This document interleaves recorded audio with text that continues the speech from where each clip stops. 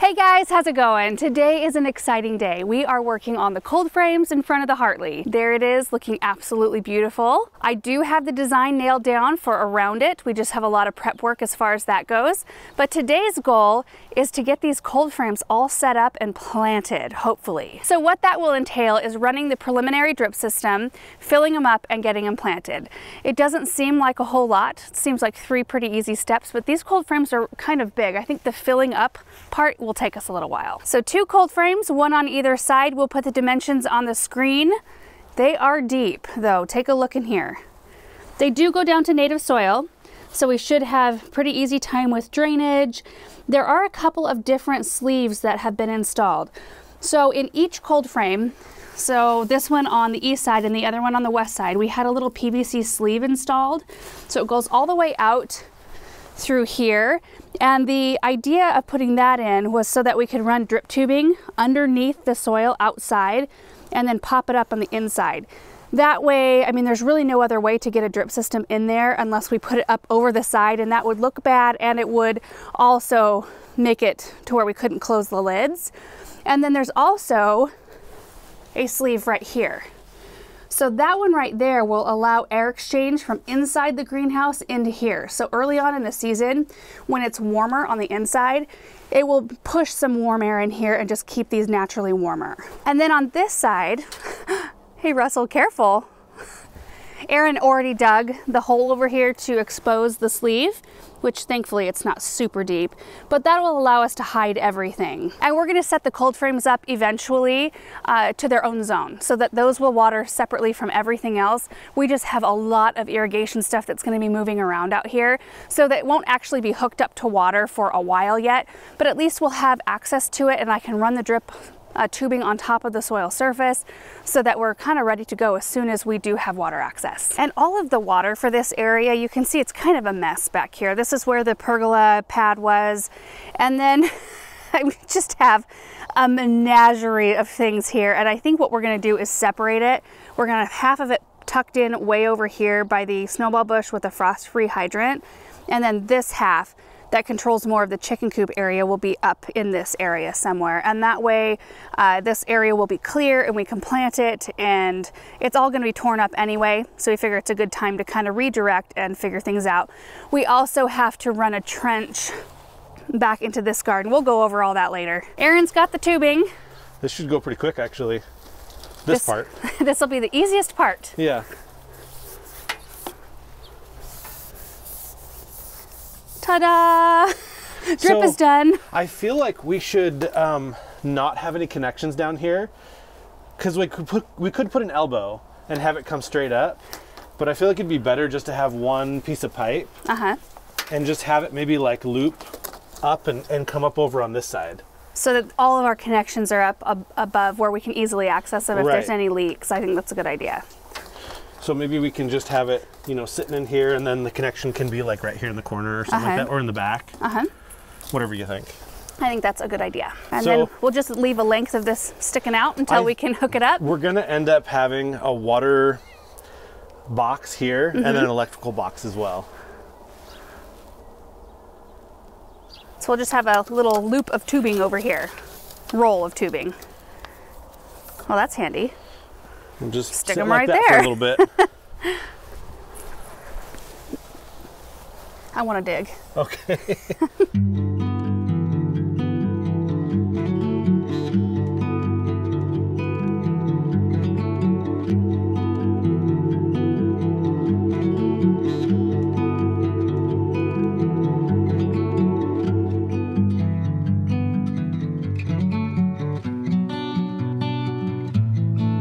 Well, that was easy. I think this hole was easier to dig out. I feel like I didn't have to go as deep, which I didn't.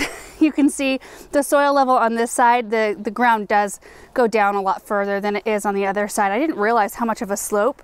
I mean, it's not huge, but it's definitely a slope from that side down to this side. But we've got extra black tubing here, comes through the sleeve and goes through the bottom of the cold frame and pops up right over here. So in terms of filling this thing up, we've got the air hole right there. We've got the lids right here. So we want to put the level at a point where we still have the flexibility of having some things with height. I mean, so I'm thinking like maybe 3 bricks up, maybe 4 is how full we'll actually fill it. It's still pretty deep though. So cold frames are typically used a couple of different ways. The first way is as a holding spot for things that you have started or kept in a warm greenhouse and you want to get them ready to go outside, but you need kind of that interim space, that gradual area where you can help harden your stuff off.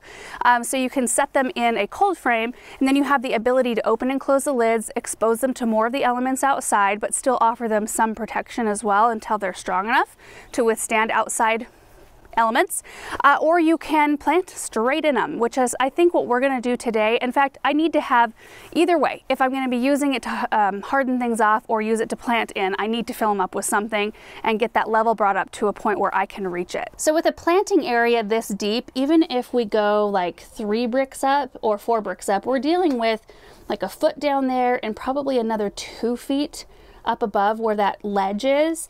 That's a lot of area to fill with raised bed mix, especially because we've got 2 of them to fill. So we're actually going to use some of our wood, our firewood, to layer at the bottom and take up some of the space. We're kind of going with the hugelkultur method of composting essentially, and I don't know if I'm pronouncing that right, but it's all about layering. So usually there's bigger things at the bottom, bigger logs, and then branches and smaller things and so on and so forth, and then that pile just kind of sits there and breaks down slowly over time, as opposed to a traditional compost pile that you're turning a lot and adding new things into all the time.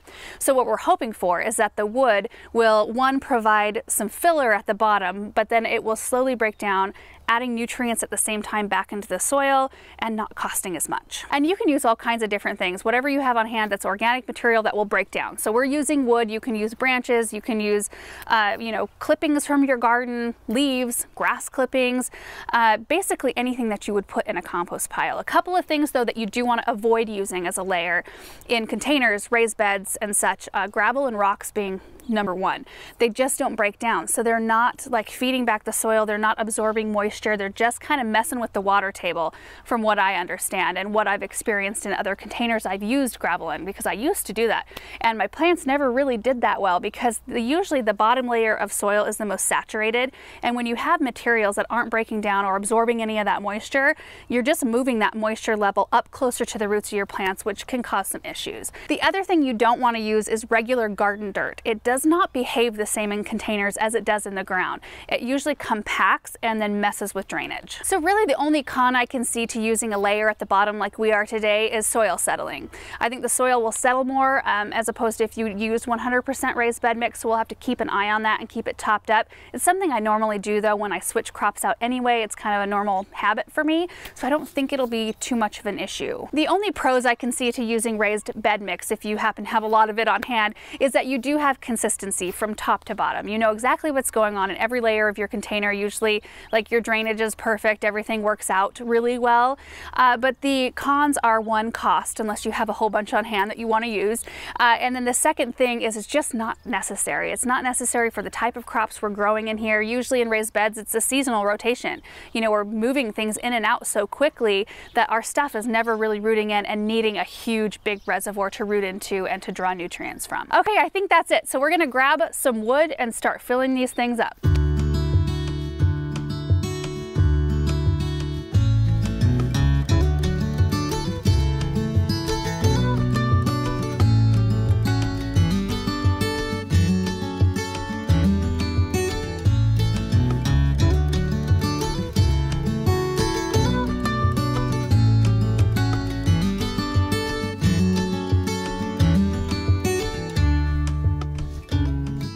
That is 1 gator load of wood, and that got us almost to the bottom of the bricks. That didn't get us as far as I thought it was going to get us, but I think that's probably fine. We can do the rest with the raised bed mix. Because if we only go 3 bricks up, you know. Yeah, that'll be good. We'll have about a foot in there of raised bed mix. I don't know. I mean, it's going to be way better than filling it all the way. My goodness. That's going to be a slow breakdown. What do you think? Maybe like 2 or 3 years for that stuff to break down? I've never done it before, but I think that's the idea, is that it doesn't break down all that quickly, and so it's not like it sinks, you know, whereas if you put like mulch and branches and, you know, like smaller things, that'll break down quicker and it can settle faster. Right, like leaves compact a lot faster than pieces of wood. but you could use either one. You just have more sinkage. Okay, one more load of wood.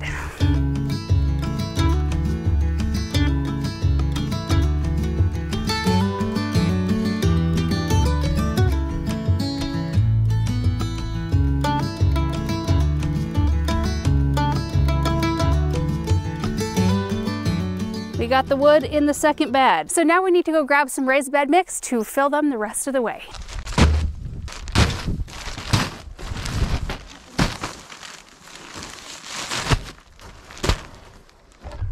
You're doing a great job. Is that tough work, dude? Yes. Yeah, is that hard? Yes. Cheddar has the right idea out there. Cheddar found your coat. Yeah, I see that. They always find the soft surfaces. Okay guys, so this is what we're filling the cold frames up the rest of the way with. This is Espoma Organic Raised Bed Mix. It's got all kinds of goodies. So earthworm castings, mycotone, alfalfa meal, kelp meal, and feather meal. It makes your vegetables look like this. Ooh. Very delectable. They do look delectable, tasty. We're gonna go get some plants to put in these cold frames right here, Benjamin, to plant later. Do you wanna help me plant those when we get them? Yeah, why is there wood in there? We put a bunch of wood in there so that we didn't have to put as much soil in there. Good idea, huh? Okay, here we go.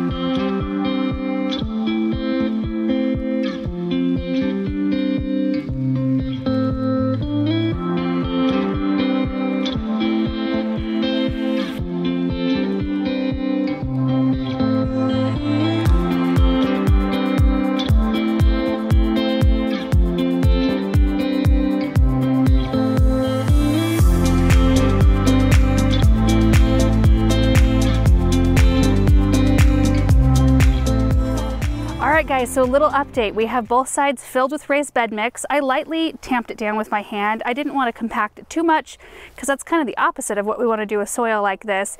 But I think I pushed it down enough to where it kind of got into some of the cracks. And then I went through with the hose just to kind of clean up the whole framework. I need to do a better job, like you can see kitty paws right here. But I'll do a clean in the very end.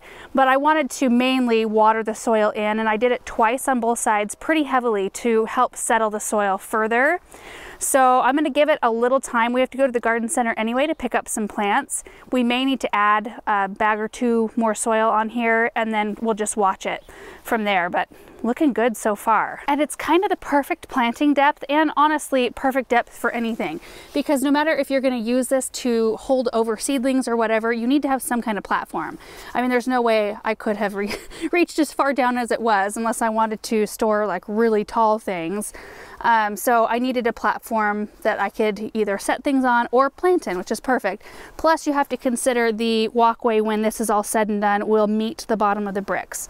So I'll be standing a few inches higher than I am right now. Oh, I love it. Okay, so here's the other side right here.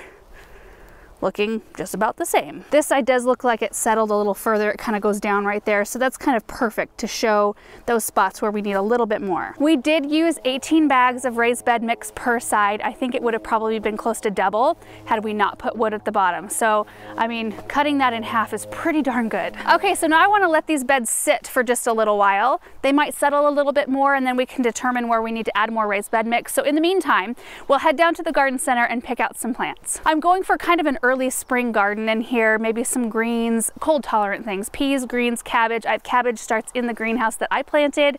And normally I would start with seeds for things like especially lettuce and spinach, but since this is the first time we're planting these beds, I kind of want them to be pretty right in the beginning. I want to see green things in there, so that's kind of what I'm thinking. And I know they have some 4-packs and things like that down there, and the wind is starting to pick up a bit. And I think things are going to start happening fairly quickly around the Hartley. The stone for the floor should be here in less than 2 weeks, so the floor is going to go in really soon. So excited for that, because even though we still need to trench for HVAC and water and all of that, I can start putting stuff in there, and that's going to be so exciting. And Chad's going to be here probably within the next few weeks to start leveling things out, so I really do need to get on getting things transplanted, and I'm getting kind of off subject here. So let's head down to the garden center, get some plants. All right, we are here. Oh, I see a cart full of spring crops. That's what we're after. Gourmet salad mix, that's really pretty. We are out in the nursery to check in the greenhouse as well. Oh yeah, look over here, you guys. Okay, so we've got some Rhapsody lettuce. There's heirloom blend lettuce. Isn't that beautiful? Oh, I see a lot of cauliflower and broccoli, which grow a little bit taller than I think that we can put in that space. There's cabbage, which we already have at home. This is kohlrabi though. Yeah, Cossack kohlrabi, we could grow some of that. And then down here, there's more cauliflower, the Romanesco, cheddar, graffiti, and then there are some Oregon sugar pod peas. Okay, between what the garden center had and what we had in the greenhouse, we've got a gorgeous bunch of things to put in these cold frames. And a lot of these things will get quite a lot larger than what they look like right now. Like, for example, cabbage. I mean, if you've ever grown a cabbage plant, oftentimes you have to allow them a few feet to mature. We have a couple, let's see, the Pixie cabbage is a lot smaller, so I think I'm gonna be mainly focusing on those, and then I'll toss in maybe a couple of red acres for some color. Yes, dude? We might have a problem again. What's the problem? The problem, the rocks are covering the dirt again. Oh, are they? And all the dirt is covered by the rock. Is that something you can fix? No, I can't. I only have this shovel. It cannot get rocks because it's a tiny one. Oh, well, that makes total sense. Well, there's a lot bigger shovel sitting in the grass. You can use that one. Well, that cannot work either. We have a big problem. Uh-oh. That's the big one. Uh-oh. The big one doesn't work for the rocks. Oh, it doesn't? So we need Chad to come here and fix all the rocks out. Okay, Chad, you heard him. It's true, we do need Chad, don't we? Yeah. Yeah. So I'm gonna get all the rocks so I can dig. Yeah. Okay, back to the plants here. We've got a type of lettuce called Rhapsody, which is a type, if you read the description on the back, I'll read it for you, forms loose heads of crisp, sweet-tasting leaves, bolt-resistant. So if we don't plant these like in a row, we plant them a little bit further apart, they'll actually head up a little bit, which will take up more space. All of these back here are kind of like the cut and come again type, so we'll be planting those a lot closer. And then I've got a type called Requena. And this is a type of romaine, so can be harvested for leaves or whole heads. So again, we'll be giving these a little bit more space. And kohlrabi, we want to space out about 10 inches. So I actually think I'll have leftover to plant in our raised beds over behind the trucks there. And then I've got a few ornamental things. So little daffodils grow like well, let's see. This one grows 6 to 9 inches tall. This one's 6 to 12 inches tall. And then some violas, which are edible. I thought it'd be fun to have a little color in there. I'm gonna lay all of these things out, and then I think we're just gonna get them all in the ground and watered in.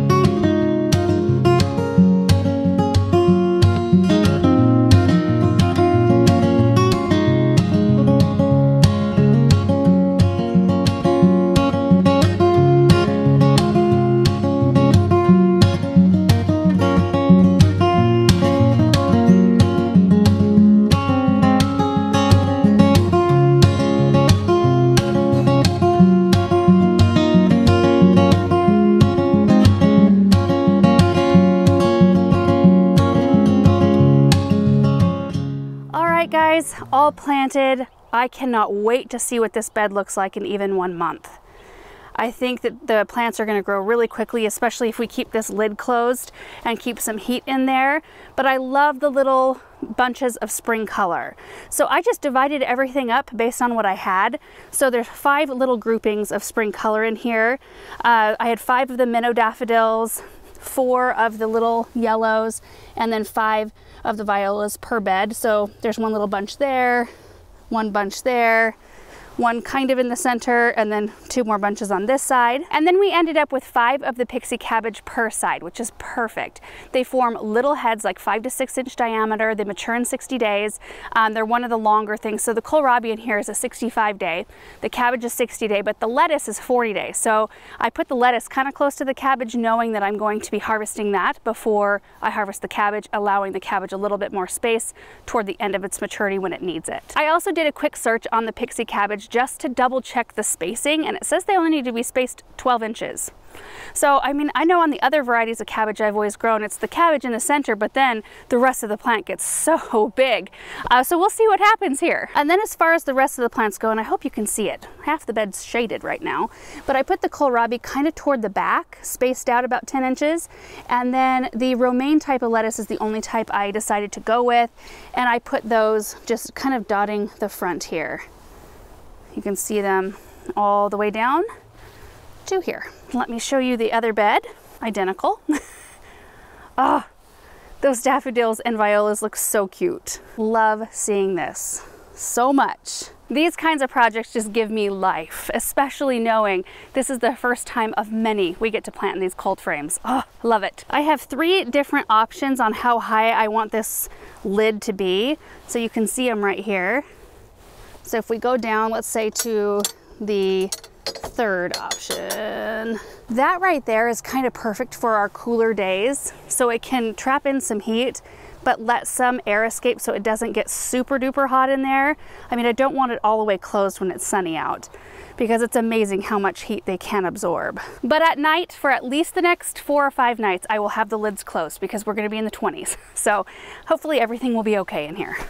I think they will. And it held off raining, although the wind is starting to kick up a bit. In fact, I'm gonna hold off on cleaning the lids. I was going to clean the tops and just make them look nice and fresh and sparkly clean, especially to show off the first planting, but we're supposed to have rain later today and tomorrow, so yeah. I don't want to do it today and then have to do it again. And that is it for today's project. I cannot tell you guys how excited I am to have something going in here. Like, I'll be able to look out here tonight and tomorrow morning when it's really chilly and know that there's plants all tucked in and cozy in these cold frames, just growing and looking pretty. And knowing that, you know, very soon we're going to be really working on this area, making this structure something that we can actually utilize is going to be nice after months of winter just looking at it and dreaming and thinking about how we're going to use it. Anyway, thank you guys so much for watching this video. I hope you enjoyed it, and we will see you in the next one. Bye.